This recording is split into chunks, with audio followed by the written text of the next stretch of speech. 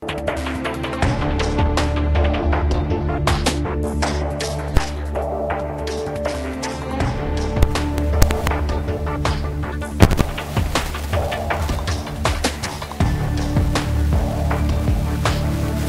リアン帝国の偉大な将軍であり名誉ある貴族だったファビアンが誰よりも国を愛し忠義を尽くしてきた男の意外な行動によりカリアンの皇帝アルテイア2世は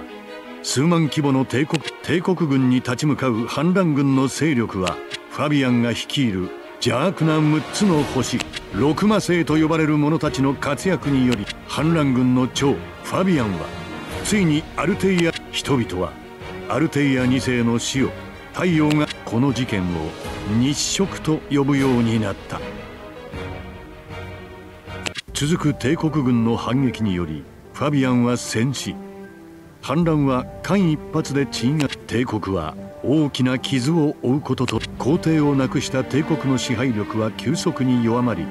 変化が始まるの。辺境の部族たちは帝国の支配から逃れるため教廷を指導者を選出。アランという名の北部の諸公国もまた自国の主権を守るため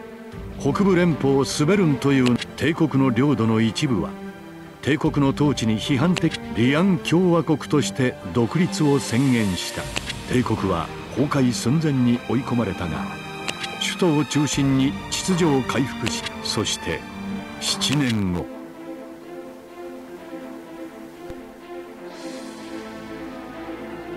大陸のあらゆる場所で激しい内戦が繰り返されどの陣営も兵士が不足。腕の立つ傭兵たちには依頼が殺到し戦力の高い傭兵団は全大陸にその名を轟かせ莫大な富と名声を手に入れた。そして彼らの中の一人没落した家紋を復興させるため身分を隠して傭兵団を率いる男がいる。皇帝殺し太陽を隠す月6つの星ファビアンの息子だった。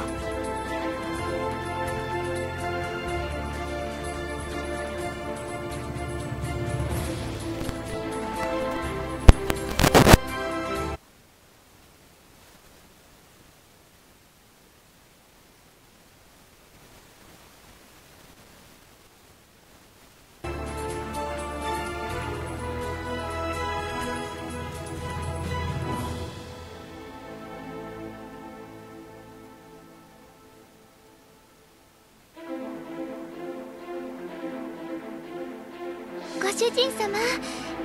いえ、私エリーンは勉強も頑張ったんですよ。あ、母さんたちが来たみたいです。会いに行きましょう。